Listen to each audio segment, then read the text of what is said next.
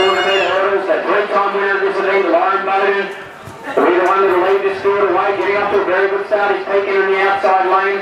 So Bowden it is, so it's fourth in the Commonwealth Games. She's already posted at 57.33 this season and in good shape.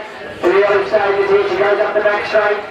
Bowden probably now 10 metres or so in front of Pekin and the outside. So Bowden is 200 metres to run, goes past the hammer cage, keeping that stride pattern the same. Pekin on the outside. The other competitors are a fair way back now, but the attention still goes to Lauren Bowden.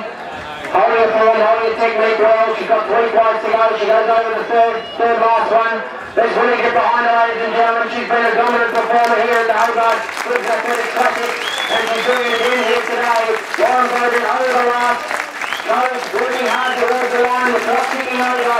Really strong performance from Lauren Bowden. She goes through the line, unofficially 56.3. Lindsay Pekin did a lot of hard work there. He goes through lane 16.